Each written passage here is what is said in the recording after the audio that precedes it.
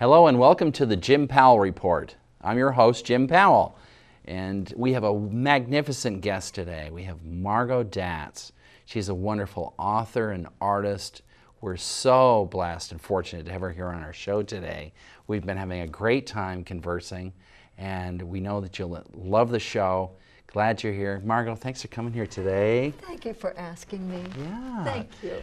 You know, this past winter, I was at the university, and between classes I was just thinking about coming home, and you know, there's been so much gobbledygook in the news, and I thought, you know what, I don't want that to influence my summer, and I want other people to have good thoughts and positive thoughts. So let's share the positivity and the goodness and help other people feel that and remember that. So as I was thinking, who best shows and illustrates that positivity? And of all the different people, we have many, many talented people here on Martha's Vineyard. I do. And I just started thinking, Margot Datz, boom, right at the top of the list. Thank you. So when I called you at home and we just conversed, it opened up, and here we are today. Great to have you here. Thank you so much. I'm very happy to be here and happy to share with you whatever I have to share. Well, you have a lot to share, and we're only limited by our interview here today. But our guests are going to be interested to know a little chronology. You are a world-renowned author and sculptor and artist, and anyone coming to Martha's Vineyard, walking through any of the beautiful buildings in Edgartown, the Whaling Church, or the Steamship Authority, or the Performing Arts Center, or different places, will see your handiwork and your influence and your artistry. But I thought we'd just start with a little chronology of that you grew up in upstate central New York in the Finger Lakes region. Baby Finger, Skinny Atlas. You want to talk about that? Well, it was a beautiful place to grow up, very kind of small town to rural, fecund. Skinny Atlas now has become like destination desirable for central New York, but when I was growing up there, the big deal was a cabbage truck driving through town and maybe a cabbage would fall off of it, you know.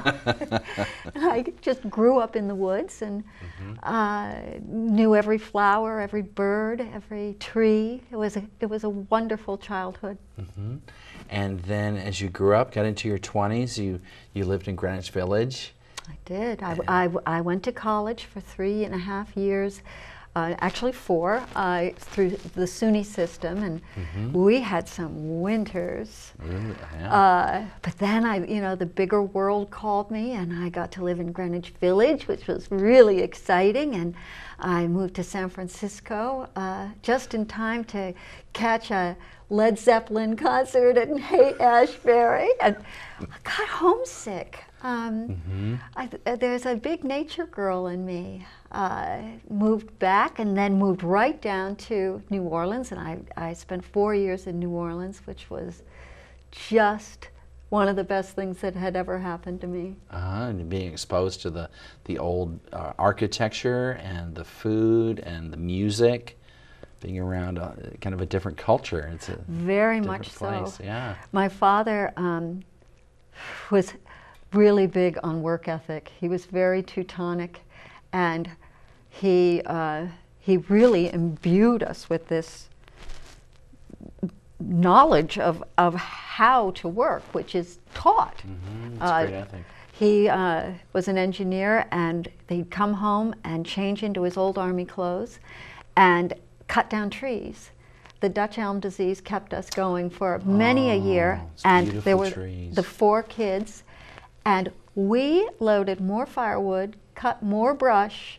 I mean, I think I have a good back to this day because of all the wood we loaded, but really got to learn how to work hard, but I never learned how to play hard.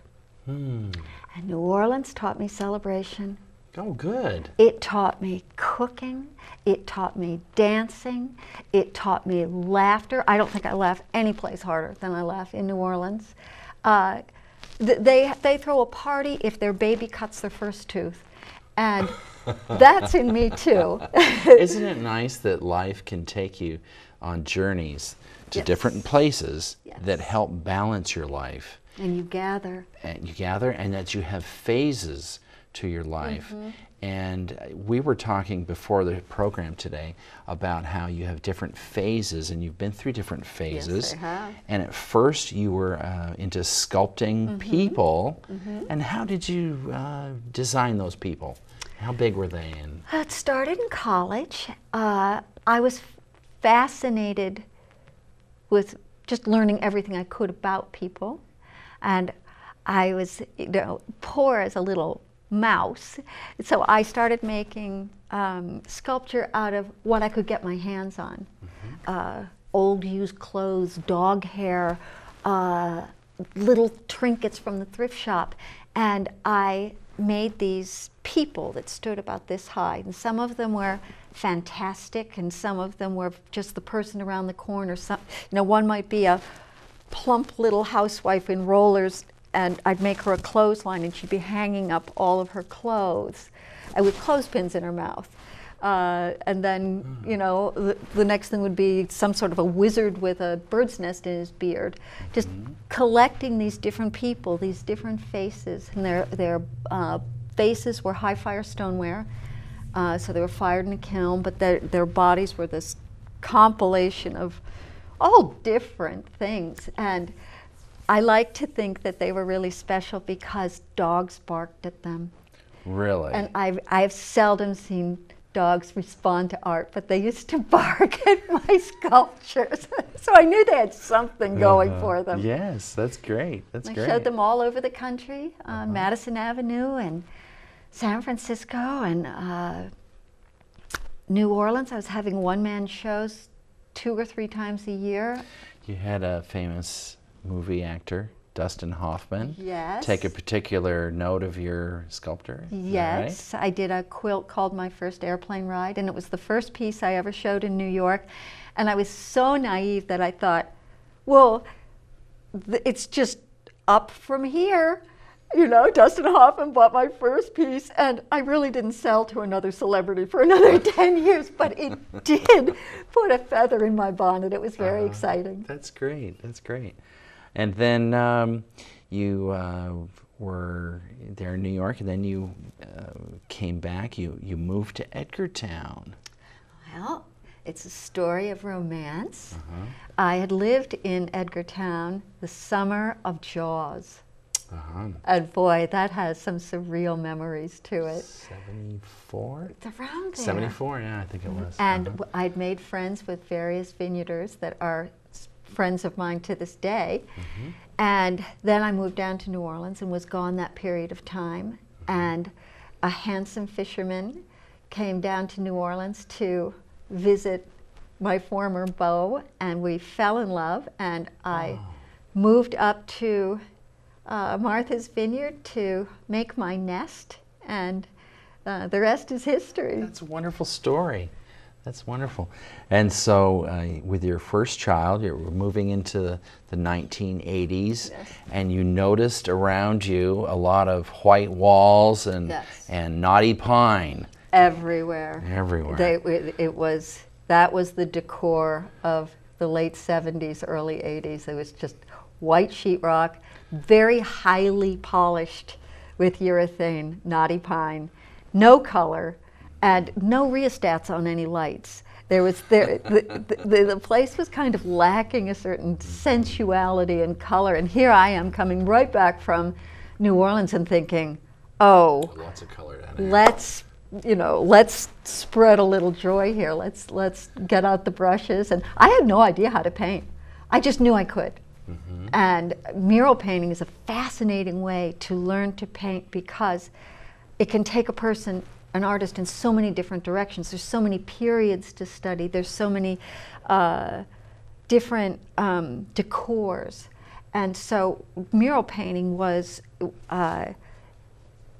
inviting me to try 100 different things in every direction. We were talking in one of our discussions about the different, at the end of every century or end of every decade, you were talking about the Belle Epoque and the Victorian era, how voluptuousness of figures and forms, the Japanese influence, minimalism, the mission furniture, all these different phases. Right. And that you noticed here in the Vineyard that there was a need, and so you took and fused all that great knowledge you have, your great grasp on all this art history, and you talked about that there was public art, and so you went through some commercial phases and did some different books for illustrations with Carly Simon and some others, and you've been in the Rolling Stone and the New York Times, the Boston Globe, House and Garden, many different mediums, National Public Radio and CNN, all these different mediums of media to help get your word out of your great ideas. But you talk to me a little bit about the personal side of your work and how it you like to share the kind of the transcendence of your thoughts during a year. How do you do that? And what are some of your thoughts that influence your work that you create over a year? I have different compartments inside of myself, and each of those compartments has different intentions and requires different, somewhat subtly different skill sets. When I'm painting for a client and I'm doing a mural, I'm listening very closely to what they're searching for. They might not even know it. I might have to use some empathy in order to help bring them to a place where they arrive at what they're hoping for. It might even be I ask them often, what's going to happen in this room? What do you want to have happen in this room? Yeah. And we begin to imagine where we want to go. Sometimes a client knows exactly what they want and I am just there to execute it. Other times it's kind of like going on a walk on the beach with them where we're dreaming together, we're coming up with different things, I propose different ideas.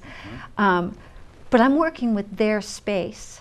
And it's very intimate to work with someone's space who really want to have them be comfortable in their own homes. So there's a little Psych 101 going on, and it's Psych 101, more like 500 or 600 level. Empathic artistry. Right, exactly. Yes. And really trying to feel them. And like a residential job is one intention. Then there are commercial spaces where we are asking, what do we want to have happen here? Is this a dance club? Is this a romantic restaurant? What is my client's budget? Yes, exactly. I mean, what kind of excitement or romance or serenity are we inviting into this space? How can we do this? How can we do this at this budget? Because that's always a consideration, is I'm not just painting something and throwing it up there. I am given a budget, I am given a schedule, and it's sort of like Iron Chef, only I'm painter. I'm just like, working away and trying to slide in under the line. And sometimes the considerations is abuse, like how beat up is this mural going to get? I mean, what's the end product going to be? Yes, exactly. How it's going to be treated and accepted. Maintenance and all of that sort of yes. thing. Public work is yet another thing. Public work is what I'm really excited about now, because I love the notion of audience. I once wrote an essay to myself about artists' intentions. And some artists I call spelunkers or cave explorers. They're very introverted. They're exploring deeply inside of themselves. Their most intense, pure essence of their being. It can be very painful. Some artists don't even survive it. Probably the perfect example of this kind of spelunking is Van Gogh, where it's the ultimate in intimacies, and it's lonely. Sometimes these artists survive their journey, and they are able to share it even within their lifetime. But it is a very specific, singular journey. Then there are other artists that I call servants of beauty. And servants of beauty are filters. They drink in beauty, it filters through them, out their fingertips, onto the canvas. And these are the people who paint the beautiful landscapes, the beautiful portraits, the beautiful still lives.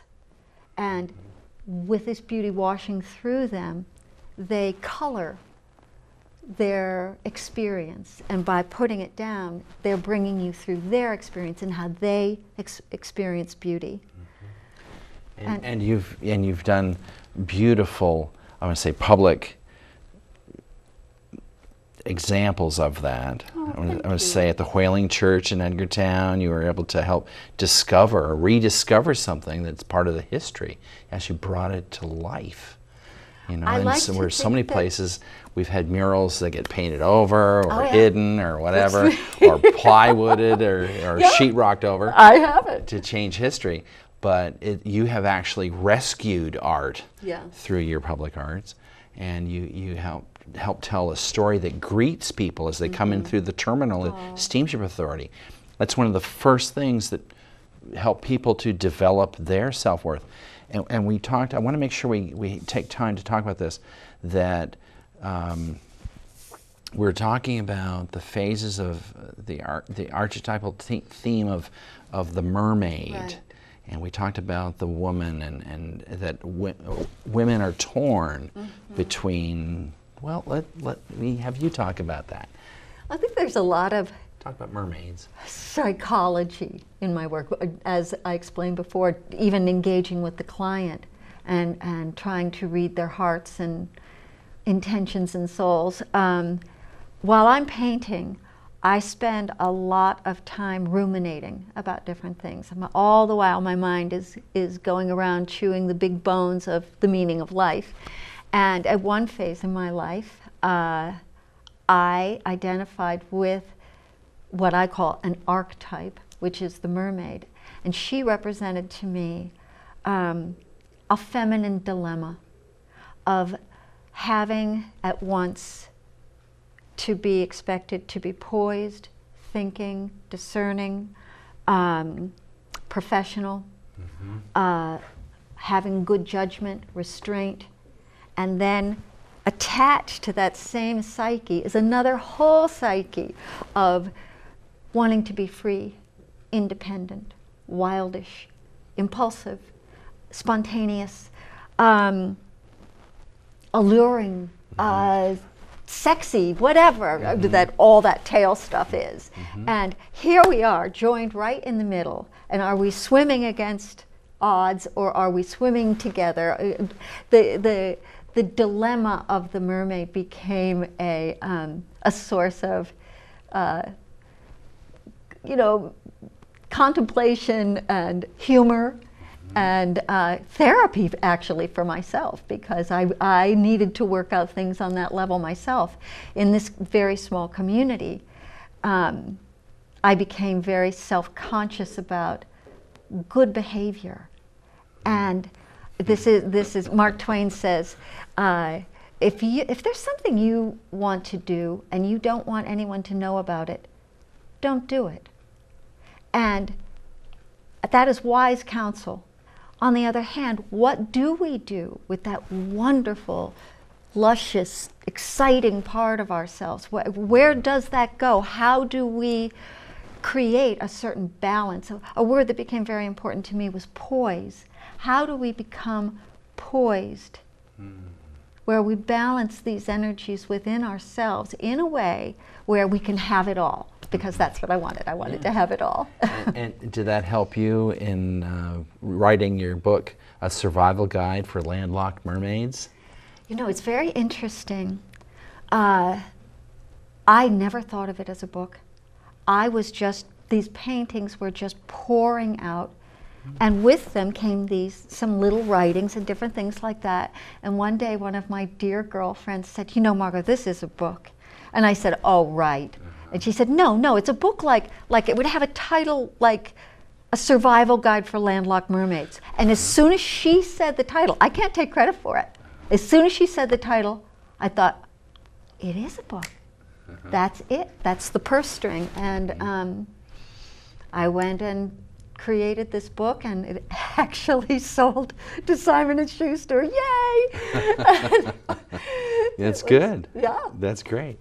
Well, the Survival Guide is another example, but we were talking a little bit about the deeper philosophical aspects, and we could go on even more about that. You mentioned a great quote about love. It is love. Oh, it's love that loves through us. And something that I've thought about and worked on in myself is to get out of the way of what's pouring through me. Try to be as together as I can possibly be, so that I don't block all of this wonderful energy that's flying through me, all these great ideas. I mean, the only stumbling block is me. And they come out through your fingertips. That's right. And so I want our viewers to see a bunch of your images here. Oh, great. So I want to talk about, there are many books that I know that I have that you illustrated. Several of them I brought today, like Amy the Dancing Bear. My first. Yes, this is a great little book. Oh, that was such an adventure. I remember when Carly asked me to do that, I thought, me?